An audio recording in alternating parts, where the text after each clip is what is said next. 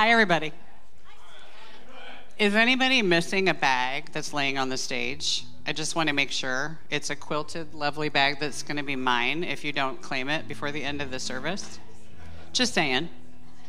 I'm kidding. We'll turn it into Lost and Found. My name is Susan. I'm going to be your hostess tonight. Welcome. Make sure I'm standing in the right spot. Welcome, everybody online. Did everybody get their weather alert on their phone that there is fog outside? I love when you get an alert for something you already know. Will you guys bow your heads? I have some prayers and some praises. Heavenly Father, thank you for bringing us all here tonight through the fog. There's been plenty of it, internally and externally. As we get ready to prepare to worship and praise your name, God, we just ask for big, deep breaths. Everybody to settle into their chairs for just a second, because we're going to get up and worship. For everybody to leave anything that is weighing heavily on their hearts, on their minds at the door, knowing that you've already got it figured out and you are in control, so there's no point in us trying to figure it out. Lord, we just ask for you to give an extra tight hug to those that are hurting and those that are in need and those that are questioning. Let them feel your presence. We praise you, God, for the miracles that you've already created today and the prayers that you've answered today and those that are coming, because there always are more miracles and more answered prayers. We love you, Lord. We just want to honor you. We want to praise you. We want our hands and feet to be yours and our words to be yours, and we want to glorify you in all that we do. And we came tonight, and we're online tonight to rest in your presence, to hear you speak to us, and to learn how to be obedient and follow you. Thanks for never giving up on us. In Jesus' name, amen.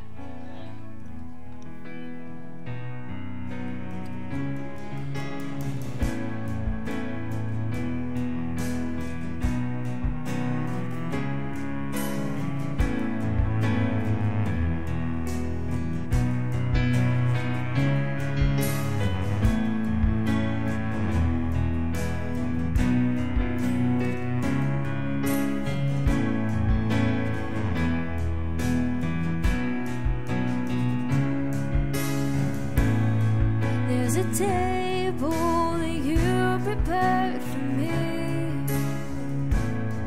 in the presence of my enemies. It's your body and your blood you shed for me. This is how I fight my battles. Oh, there's a table that you prepared for me in the presence of my enemies. It's your body and your blood you shed for me. This is how I fight my battles. And I believe you've overcome it. I will lift my song of praise for what you've done. This is how I fight my battles. This is how I fight my battles. This is how I fight my battles. This is how I fight my battles. This is how I fight my battles. This is how I fight my battles. This is how in the valley I know that you're with me, and surely your goodness and your mercy follows me. So my weapons are praise and thanksgiving. This is how I fight my battles. Oh, and I believe you overcome, and I will lift my song of praise for all you've done.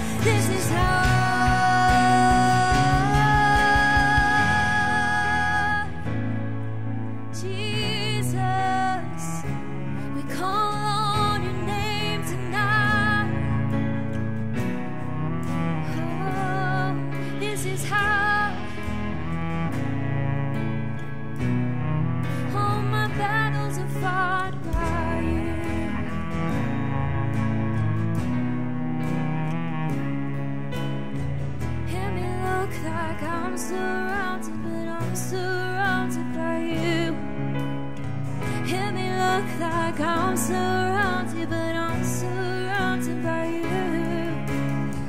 It may look like I'm surrounded, but I'm surrounded by you. It may look like I'm surrounded, but I'm surrounded. Oh, it may look like I'm surrounded, but I'm surrounded by you. It may look like I'm surrounded, but I'm surrounded by you. It may look like I'm surrounded, but I'm surrounded by you. It may look like I'm surrounded, but I'm surrounded. This is how I fight my battles. This is how I fight my battles. This is how I fight my battles. This is how I fight my battles. This is how I fight my battles. This is how I fight my battles. This is how it may look like I'm surrounded, but I'm surrounded by you. Thank you, Jesus. It may look like I'm surrounded. Sing it again. But I'm surrounded by you. It may look like I'm surrounded, but I'm surrounded by you. It may look like I'm surrounded, but I'm surrounded by you. It may look like I'm surrounded, but I'm surrounded by you. It may look like I'm surrounded, but I'm surrounded.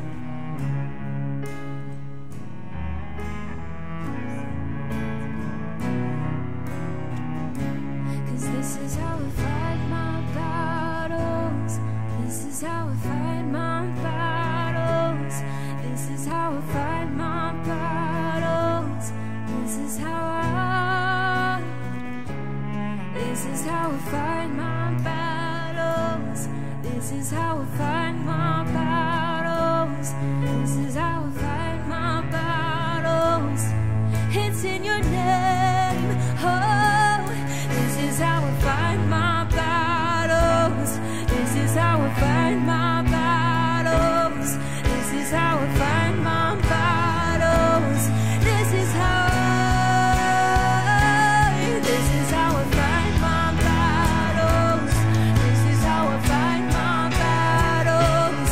This is how I fight my battles. It may look like we're surrounded. It may look like I'm surrounded, but I'm surrounded by you. It may look like I'm surrounded by you. It may look like I'm surrounded, but I'm surrounded by you. This is how I fight my battles. Oh, this is how I fight my battles. Thank you, Lord, that this is how I fight my battles. This is how I fight my battles. This is how I fight my battles. Oh, we thank you.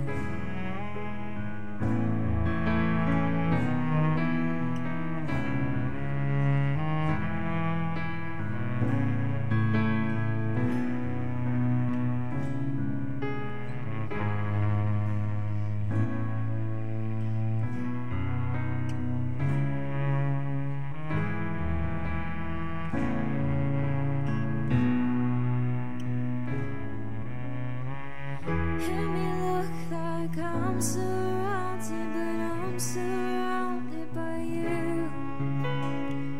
It may look like I'm surrounded, but I'm surrounded by you. It may look like I'm surrounded, but I'm surrounded by you. This is how I fight my battles.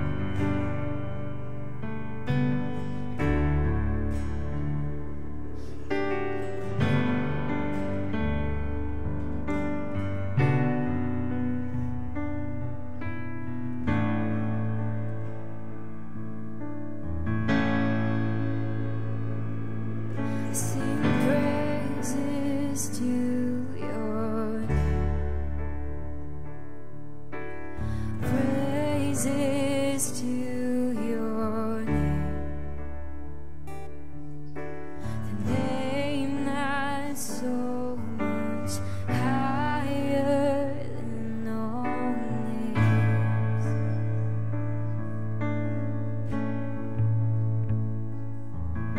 All honor to your name, all honor to your name, the name that's so much greater than all names. Oh, be lifted up, be lifted up, be lifted higher, be lifted up, be lifted high. Oh Lord, all honor to your name. Praises to your name, the name that's so much higher than all names. Oh, you're worthy. All honor to your name, all honor to his name, the name that's so much greater than all names. Oh, we lift you up. Oh, be lifted up, be lifted higher, be lifted up, be lifted high. Oh, Jesus, be lifted up, be lifted higher and higher, be lifted up, be lifted high.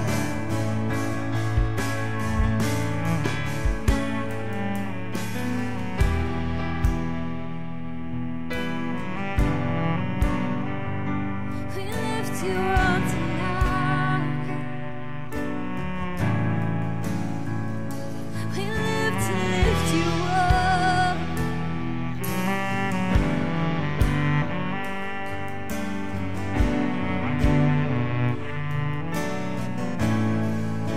Oh, your name is life. Your name is hope inside me. Hope inside me. Your name is love. A love that always finds me. It always finds me. Your name is life. Your name is hope inside me. Hope inside me. Your name is love. A love that always finds me. It always finds me. Oh, be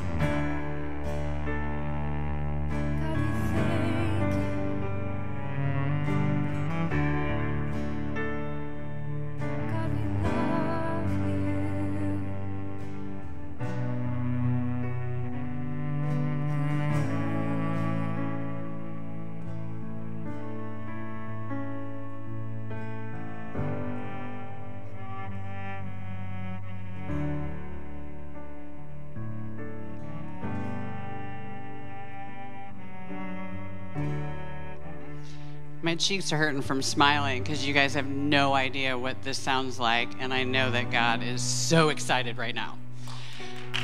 Yeah.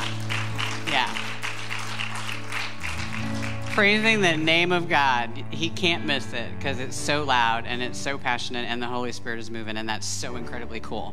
So, with that said, will you guys pray with me for the offering?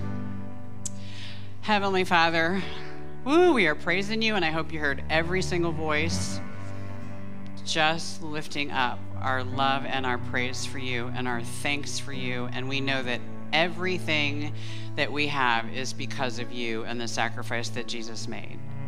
Lord, as we pray over these tithes and these offerings, Lord, we just ask for you to use them to grow your kingdom, to help others.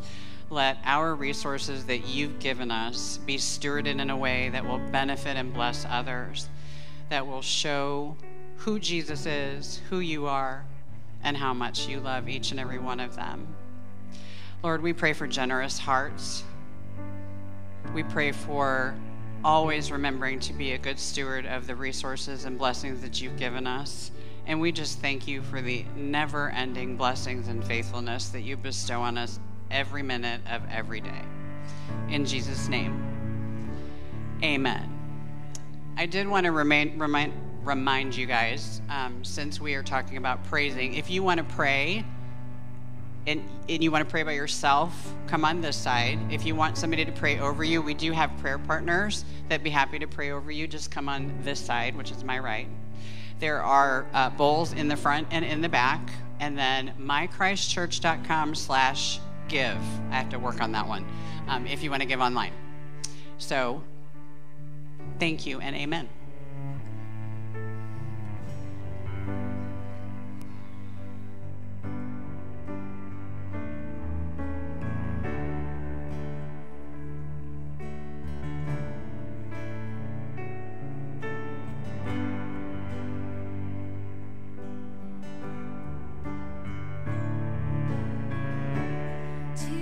Jesus,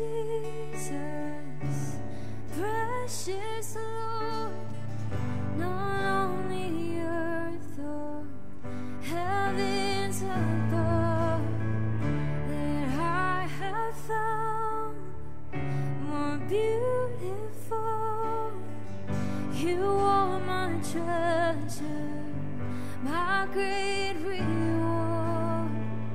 I just wanna move your heart.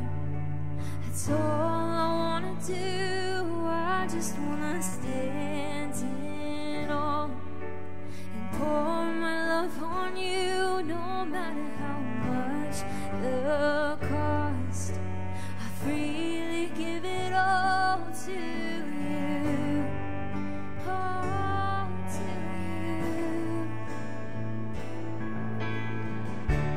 Jesus, Jesus, my offering, all my ambitions, my hopes, my dreams, and here's my life, Lord, a sacrifice, oh, just to bless you. I just wanna move your heart. That's all I wanna do. I just wanna stand in awe and pour my love on you, no matter how much the cost. I freely give it all to you, all to you.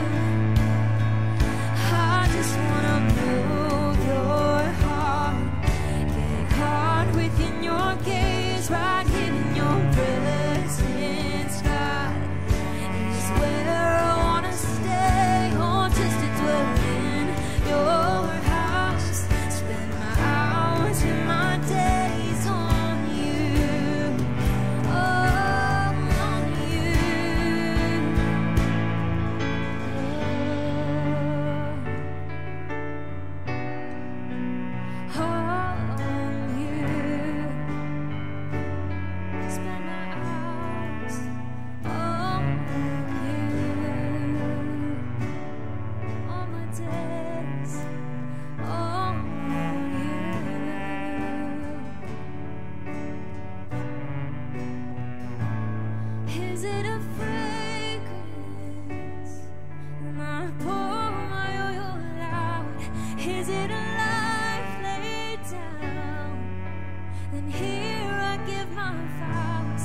Is it a song I sing? Here's every melody. Just tell me what moves you. Tell me what moves you. Is it a fragrance? Is it a fragrance? And I pour my oil out. Is it a life laid down? Then here I give my vows. Is it a song I sing? Here's every melody. Just tell me what moves you. Just tell me what moves you. Oh, I just wanna move your heart. It's all I wanna do. I just wanna stand in awe and pour my love on you, no matter how much the cost. I freely give it all to you. Oh, to you. Oh, I just wanna move your heart.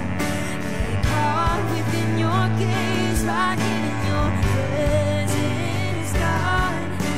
Is there I wanna stay, or just to dwell in your house? Spend my hours and my days on you.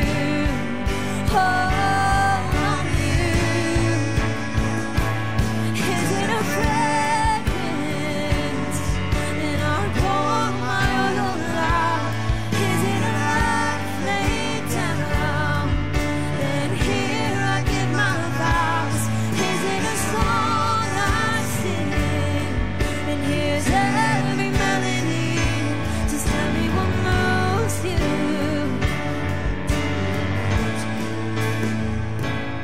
Is it a fragrance? Then I pour my oil out. Is it a life laid down? And here I give my vows. Is it a song I sing?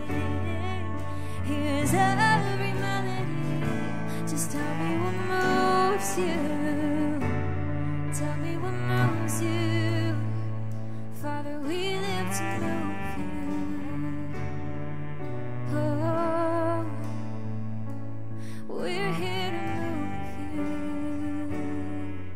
Oh,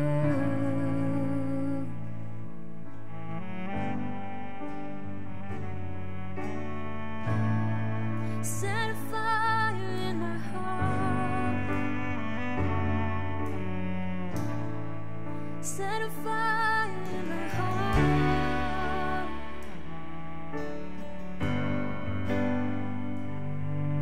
Oh,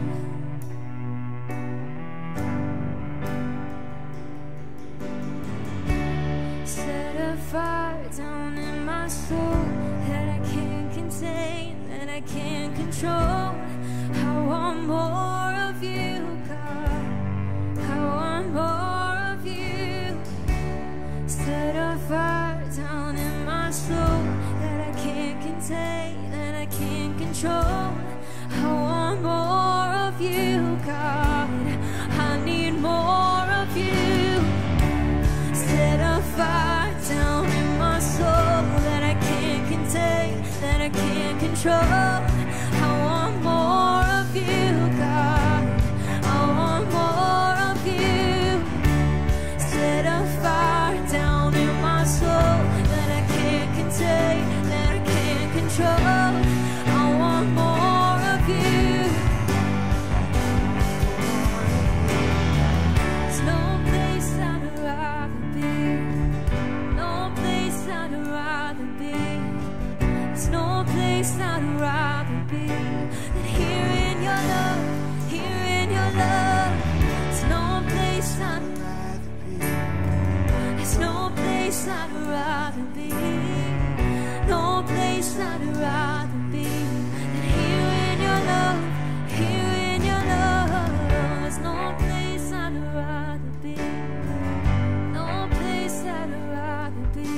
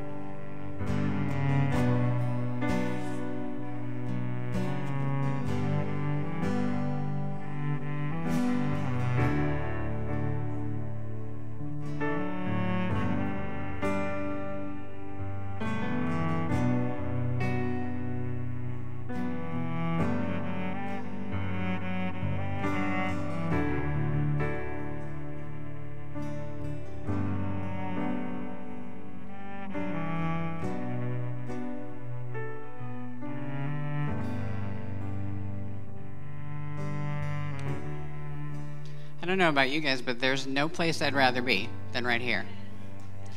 So let's get into God's word. Colossians 3:11. In this new life, it doesn't matter if you are a Jew or a Gentile, circumcised or uncircumcised, barbaric, uncivilized, slave or free. Christ is all that matters, and he lives in all of us. This is the word of God for the people of God. Turn to your neighbor and say, hey.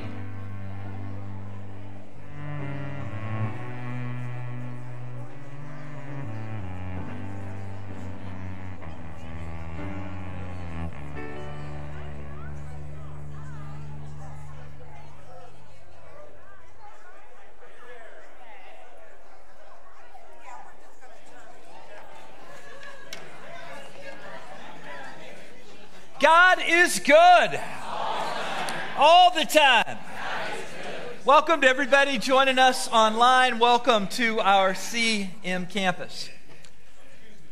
I had something happen during the worship time that I don't think has ever happened to me before. But I'm going to go on the side of going with the ping. I'm just at a point in my life where that's going to happen. I don't know what.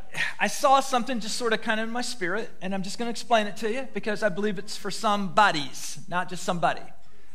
I just saw this huge storm cloud, a storm bank, and it was all that was there. And it was an ominous storm bank. And it just felt like it couldn't be penetrated. And then as people prayed, I began just to see some things moving. And then there was just a single pinhole of light that came through. And then that light just burned away all of that storm bank. That's what I got, and I'm going to share it with you. I want to add a little prophecy to that. I want to prophesy that if that's for you, that light not only will burn away that storm bank, but it'll swallow it whole, and the light will consume that darkness that is all over in your life right now. So if that's for you, great. If it wasn't, that's 30 seconds you'll never get back in your life. Were you asked to describe yourself in a minute or less, how might you go about the task? How would you describe yourself? Would you tell people about your ancestry, your marriage, your family? Would you tell them about your connections or your friendships or your vocation? Would you tell them about your interests or your brand of politics or your social economic status? Would you point out your accomplishments, offer your resume? Would you express your dreams? I don't know how you would deal with that, but I can tell you for Paul, the whole identity of the Christian is found in Christ and Christ alone. So for Paul, in his letter to the Colossians, the answer to that would be, I am Christ. I am Christ. My identity is rooted in Christ. In fact, part of what makes us Christian is an identity that is solely rooted in the work of Christ. This identity is based upon the fact that we are all straight up sinners. Can I hear an amen from somebody? We are all loved by God. Can I hear an amen from somebody? We are saved only by grace. Can I hear some amen from somebody? And that grace is shown to us through the life, death, and resurrection of Jesus Christ. We call that Orthodox Christianity. That's what we believe. We are Christ's special possession, and he is ours. I remember singing a song when I was a kid. It was one of my least favorite songs we used to sing. But as I get older, I get it. It said, I am my beloved's, and he is mine. His banner over me is love. It's about an identity rooted in God is mine, and I am God's. And that covers me. That is my covering. This is who we are. It's all we are. It's all we need. In the previous verses, we were instructed to strip off the old identity and live into a new identity in Christ. And it's akin to taking off an old tattered piece of clothing for the purpose of putting on a brand new one. The process by which God accomplishes this in our life, shedding of the old, putting on the new, is called holiness. Holiness refers to a people set apart. Holy people are different. And the more we grow in holiness, the more different we become. The antonym of holy in the biblical sense is not profane. It's ordinary. We base our identity upon being extraordinarily God's. We're the opposite of ordinary. We are extraordinarily God's. On this next section of trail, we're going to further lean into that theological task of holiness. We're going to discover yet another exclusive claim about Jesus, and we're going to delineate some of the major themes from Colossians so far. So what I want to do is begin with some suppositions that are rooted in both Judaism and Christianity as they have to do with holiness. First of all, God is holy. God, that's who God is. God is set apart. God is holy. Number two, holiness is to be set apart for God.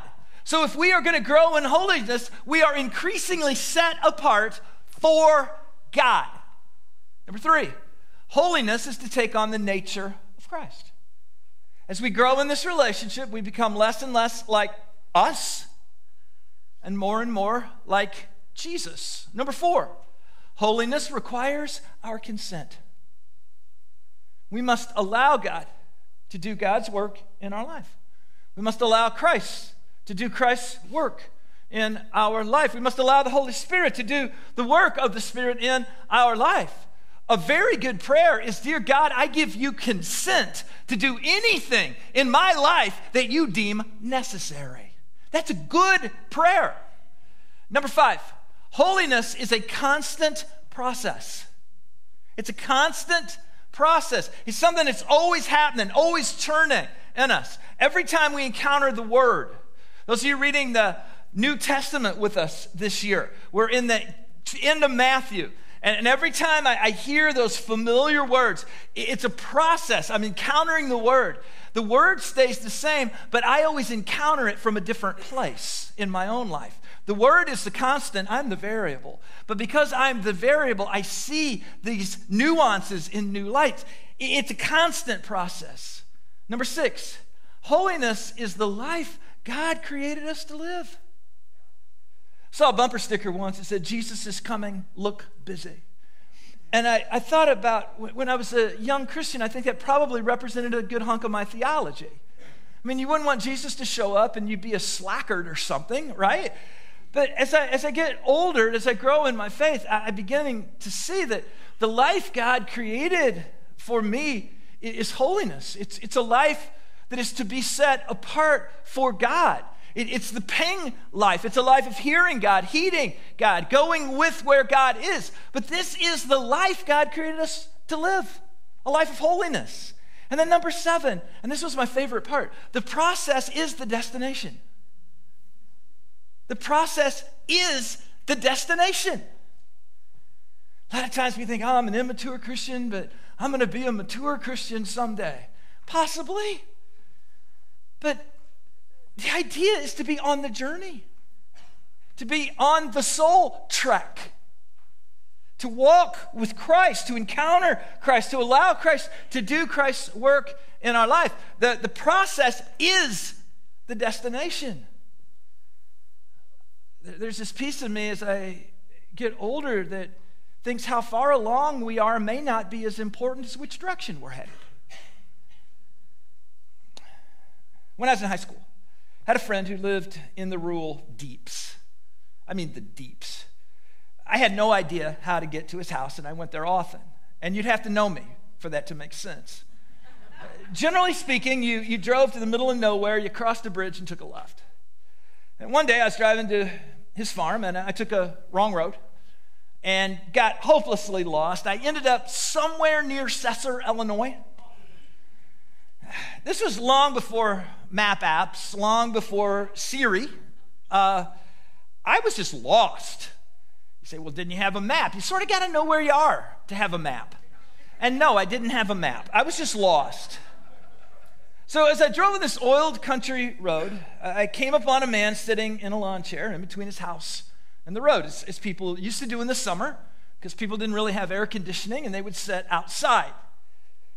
It was the deeps of summer. This guy had a plug of tobacco in his mouth, and he had a .22 rifle, and he was sitting in a lawn chair. And I knew what he was doing. He was mole hunting. He was mole hunting. He was waiting for moles and drinking out of a mason jar, and if he was going to shoot it. He'd been hunting for months. He was dressed in overalls, ventilated overalls. No undergarments, lots of things unbuttoned, just enough to make you want to have a little bit of vomit in the back of your mouth. He had on a railroad cap. You guys remember those old railroad caps? He's dressed in a pair of boots from World War I. So I pulled up and asked him where the Doubts farm was.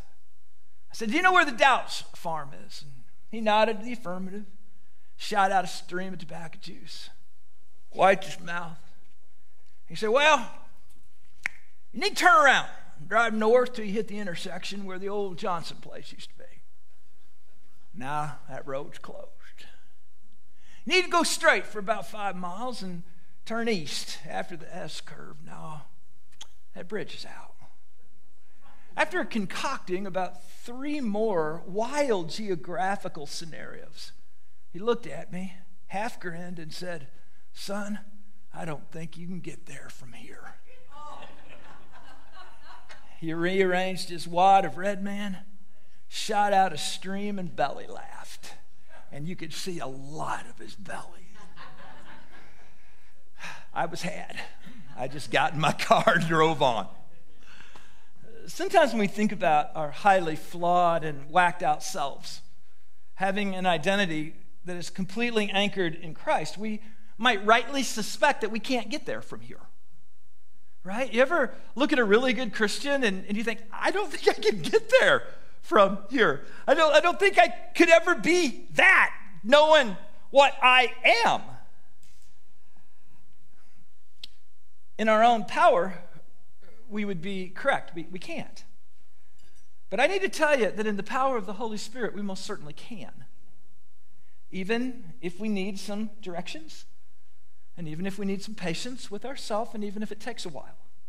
You see, it's not enough to simply be a Christian. We are called to be Christian, increasingly Christ-like. So let me get to claim number 15. Jesus gives us a new identity.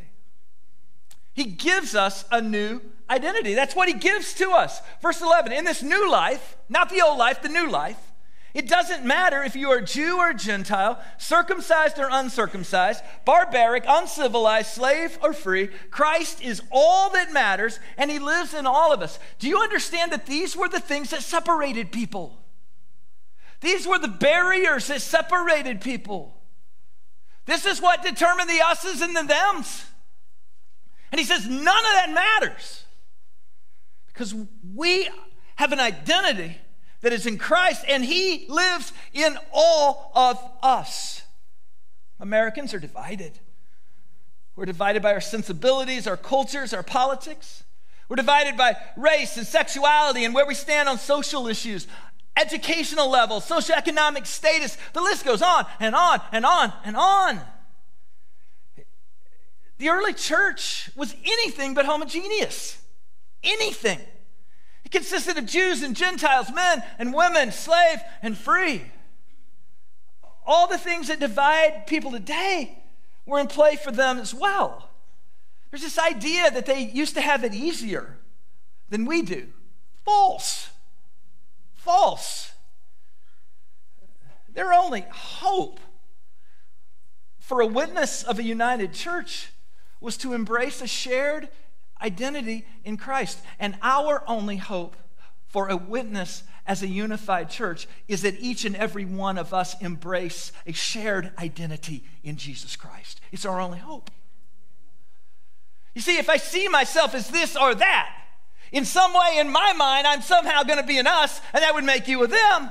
Except to you, you're an us, and that would make me a them, and we're never going to have unity with us's and them. But if Christ lives in us and our identity is based in Christ, we are all us's. All of us. When I first became a Christian, my social circle changed dramatically in the first year. It incrementally shifted from non-Christian to Christian. I went from being the only Christian in my circle to a Christian circle. Slowly, I discovered that the Jesus I shared in common with my new believing friends gave us more in common than the affinities I shared with my non-believing friends. And you say, well, what did you do? Did you just quit all your friends? No, they really sort of quit me. Yeah, it sort of went that way. I really didn't have to part ways with that crowd. Because you'll see that when a crowd is based on sin, when you no longer are interested in sinning, they have no more interest in you. You may think you're really important if your crowd is based on sin. You, my friend, are a standardized and interchangeable part. They just want somebody to sit at the bar next to them. And it doesn't really matter who it is. In Christ, we have a new identity. Colossians reminds us the telltale sign of a church that's right with God is unity in Jesus. When people with nothing in common but Jesus truly become brothers and sisters in the faith, we offer the world a credible witness. We offer empirical evidence that Jesus is in the house. When people are unified in Christ, that no one would think would possibly be unified, we offer a powerful witness to Christ. During this Reign of Fire series on Colossians, we've had 6 themes emerge. I want to lean into these because I think it's so important that we get a bearing onto where we are. So I actually had 7, so we're going to add 1. So here we go. 7 Ring of Fire themes. Number 1, the Bible is an accurate testimony to the intentions of God. The first thing I'm going to tell you is we need to make up our minds on the Bible. I believe the Bible. I believe if me and the Bible disagree, I am in error. I believe the Bible is not for me to change. I believe the Bible was given to change me. So Christians accept the Bible as God's word, period. We believe that what was written to the church at Colossae 2 millennia ago equally applies to us today. We believe that is relevant today. It is living. Number 2, Jesus is one with God. The Trinity refers to one God who exists in 3 persons, Father, Son, and Holy Spirit. So Jesus is one with God. He's one in the Godhead. Number 3, Jesus is the head of the church. If Jesus isn't in charge, it's not a church. There are a lot of really bad things happening around the world in the name of church. But you get looking at those, Jesus isn't in charge of those. Somebody is, but it's not Jesus. I've often pondered what makes a gathering of people a worship service. Isn't that fair? It's certainly not a bulletin, right? What makes a gathering of people a worship service? And I've concluded there's 2 primary things: the presence of the Holy Spirit and the headship of Christ. We gather underneath the covering, the head of Christ, and it's the presence of the Holy Spirit that transforms an assembly into a worship service. You got no Holy Ghost, you got no church. If Jesus is not the head, you have no church. Those things have to be there. You see, the United Methodists used to own our buildings, but they never owned our church. Now, we own our buildings, but we don't own our church. The church is the property of Christ and Christ alone. And the church isn't that brick. The church is you and me. This just gives us a house where most days we're kept safe except when pipes explode. Number 4, we are united with one another in Christ. The Christians are a sticky lot. The Jesus that is in us longs to connect with the Jesus that is in others.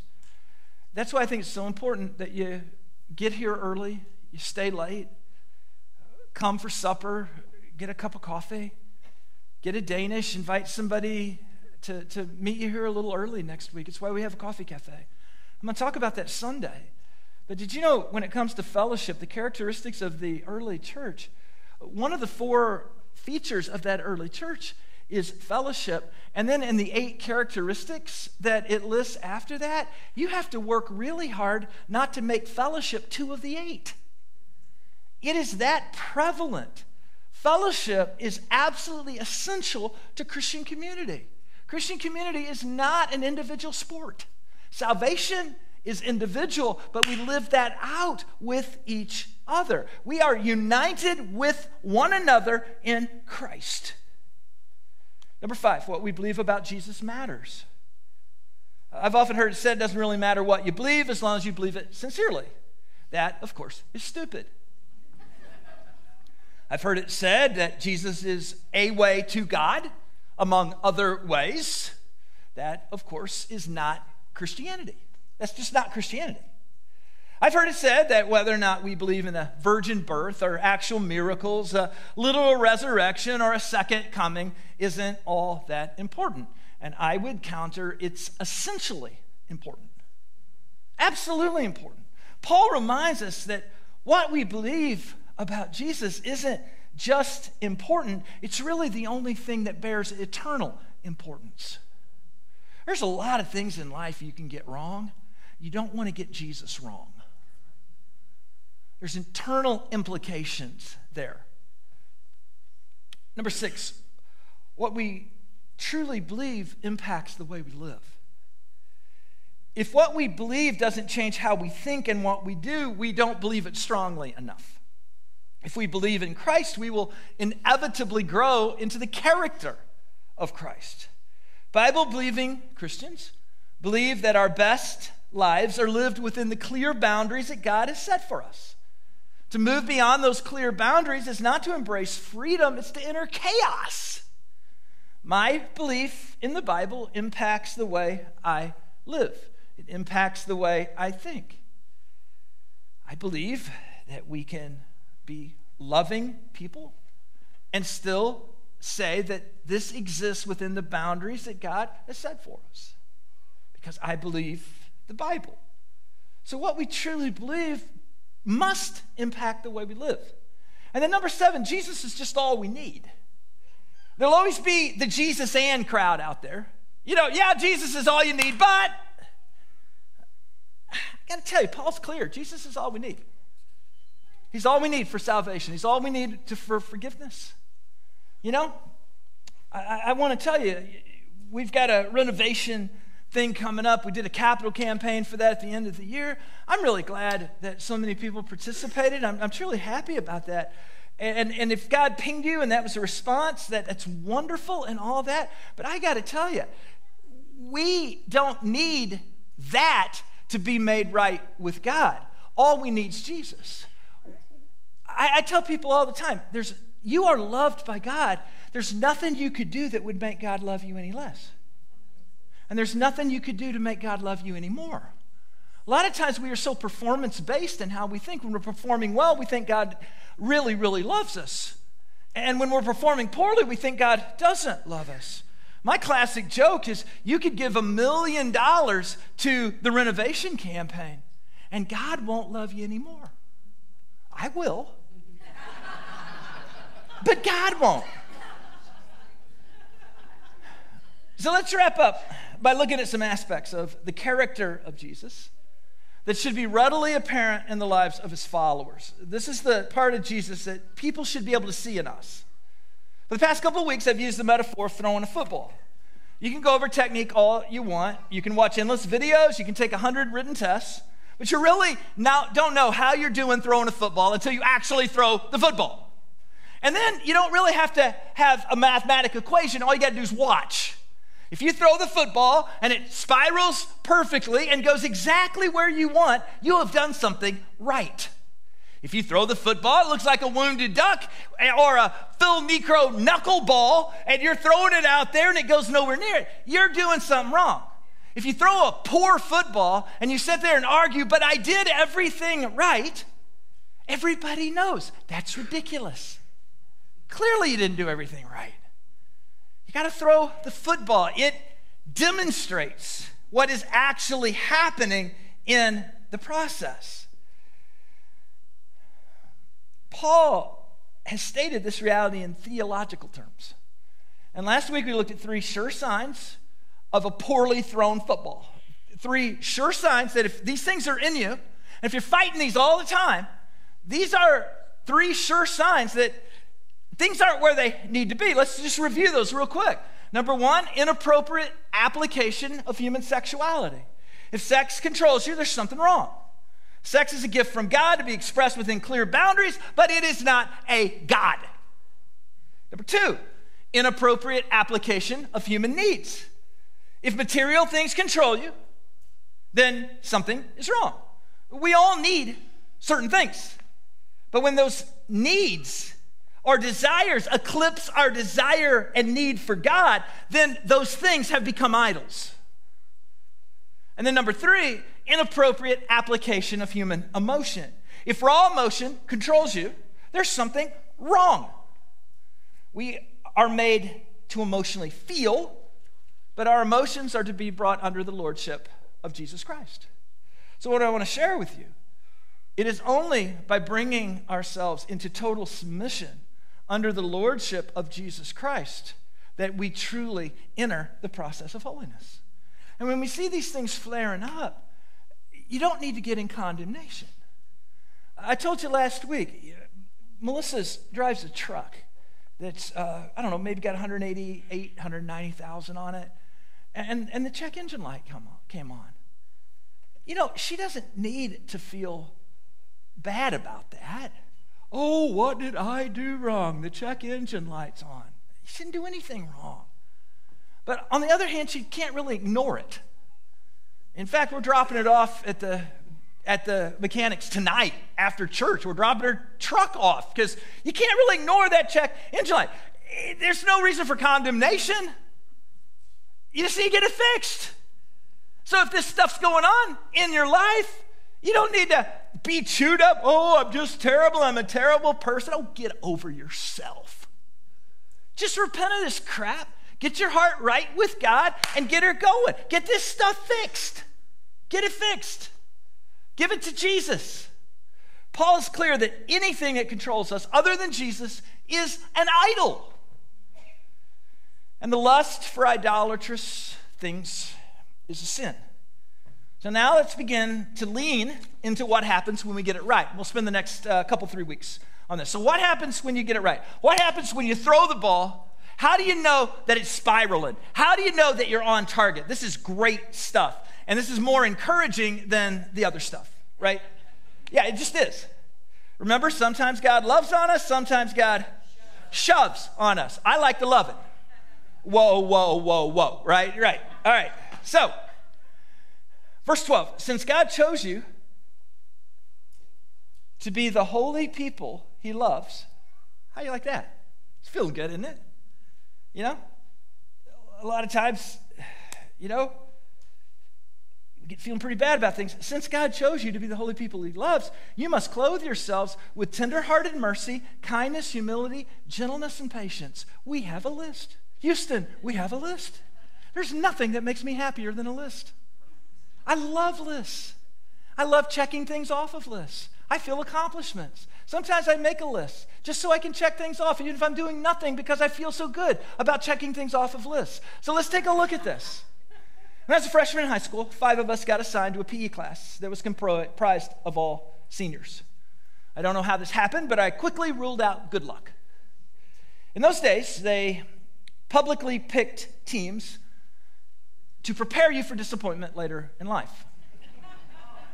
And on this particular day, they were getting ready to enter the section in PE on basketball. So, of course, 2 senior captains from the varsity basketball team were appropriately chosen to be the captains. And then all the rest of us had to stand there and get picked. Does anybody remember these days? Yeah, we just stood there and got picked. When a person was chosen, they lined up behind the team captain, which meant the pool got smaller and smaller and smaller. Yeah. When the other senior basketball players were there, they all got picked first, and then all the other senior athletes. And then the seniors who had some possible athletic ability, and then all the seniors who had no athletic ability. And every single time, there were 5 of us left, 5 freshmen. Do you remember how small you are when you're a freshman compared to seniors? There we stood. And they would argue over who had to take us out loud. I remember once, this guy goes, "Take Bishop." And the guy goes, "We don't want him."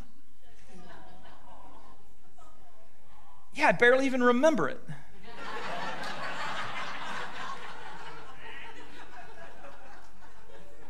Terrible. Terrible.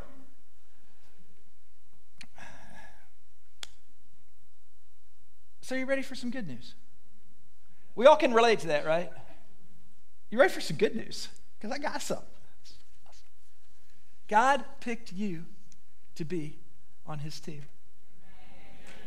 He picked you.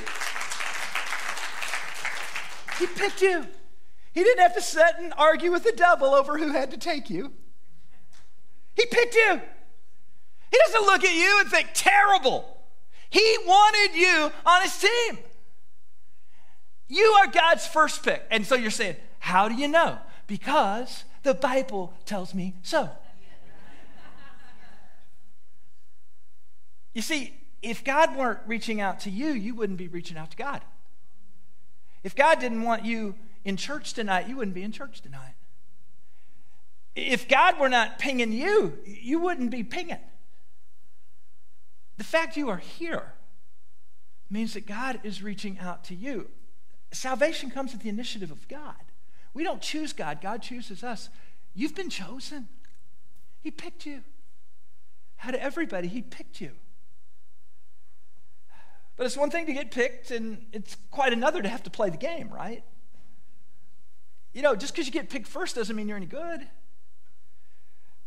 We, at family events, we choose up teams, and we do it kind of quietly. But we just try to make the teams even. And it's always so funny because the younger that the grandkids are, the more poorly they pick in terms of athleticism. So if we're playing a football game, you know, and we've got the whole family there, if one of the younger ones would pick, they'd pick the person they liked the best, who almost was never a good football player.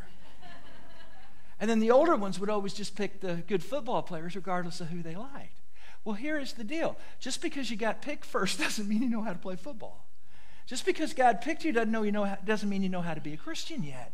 We got to learn that. Just because you made the volleyball team doesn't mean that you're a great volleyball player. You're going to have to learn that. Just because you made the basketball team, just because you made band doesn't mean you can play a trumpet very well yet. We're going to have to learn that. So we're on the team. We were picked on the team. But folks, we still have some work to do. Say that with me. We still have some work to do. That's what this is all about. When I was growing up, there was no such thing as organized football until our freshman year in high school. We had tryouts in the late summer.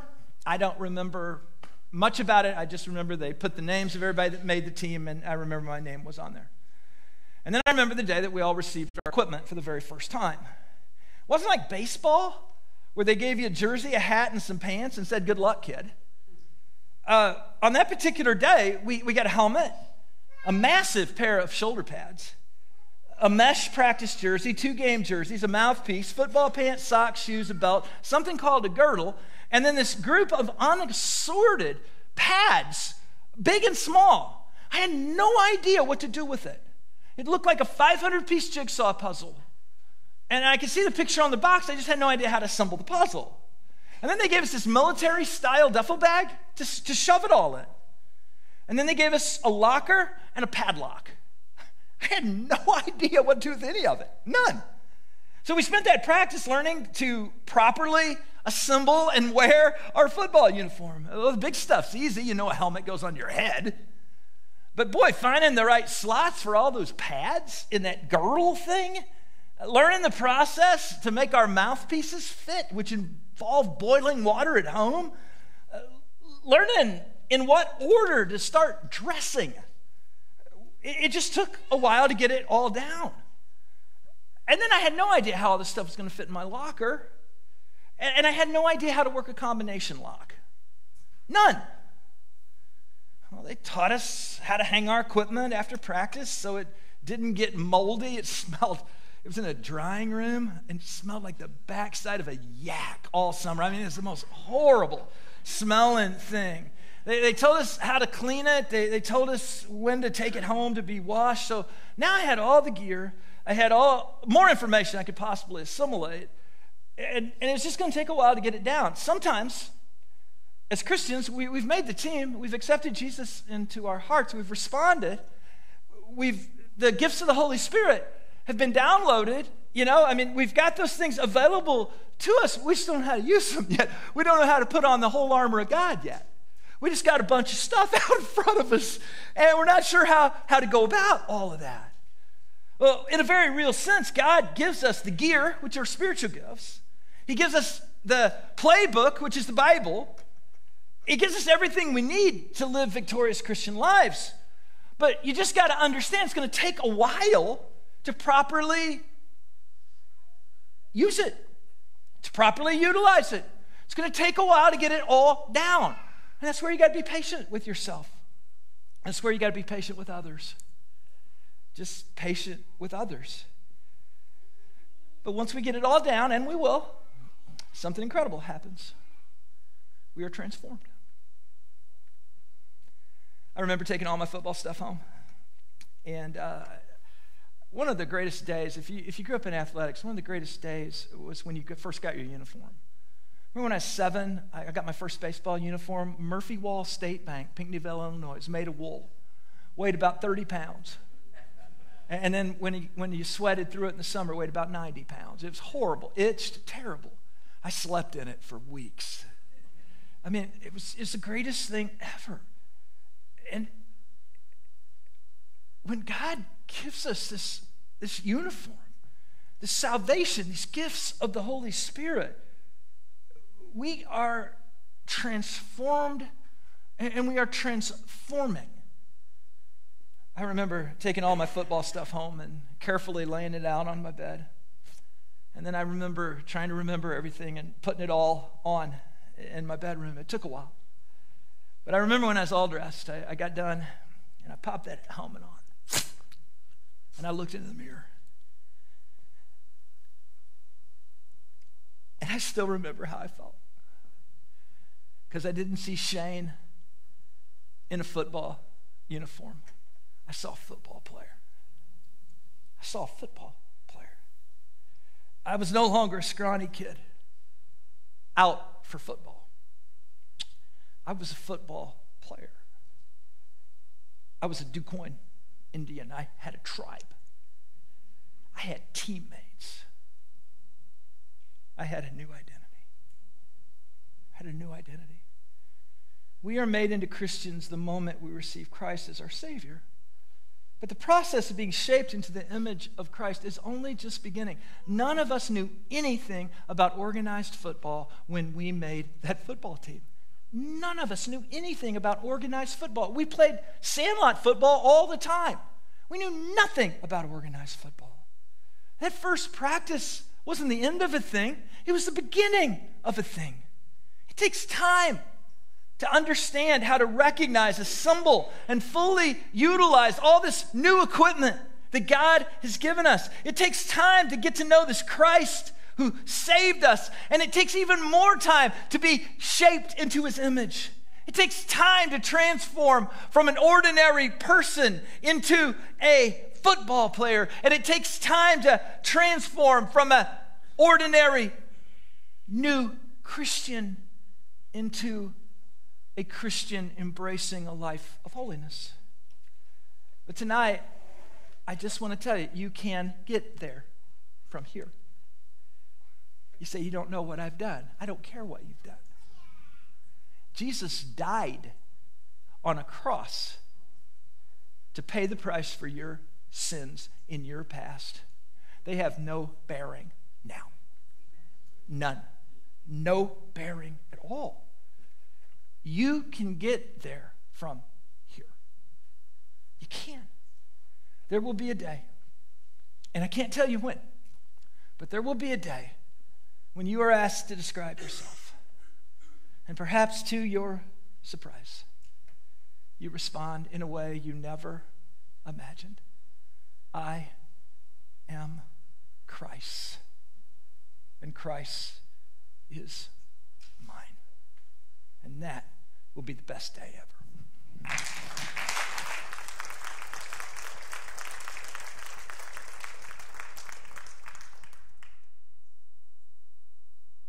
Wow, is anyone else really encouraged?